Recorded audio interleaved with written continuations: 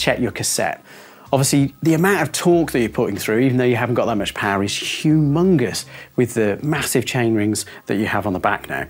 So remove, clean all the splines, and it's slightly controversial because I think some mechanics don't like to do it. I mean, my recommendation is to do it, and that's grease the splines, whether you're running an XD, HG, or microspline. Just a small film of grease will help a lot. Definitely make sure that you grease up the lock nut, so when you tighten it up to that 40 Newton meters of torque, you're definitely getting 40 Newton meters of torque. What can sometimes happen if you're not applying grease, especially to these high load parts, is that actually the materials, as you're tightening them, can just bind a little bit. So whilst you're thinking it's really tight, effectively you've just got metal on metal just gouging into each other.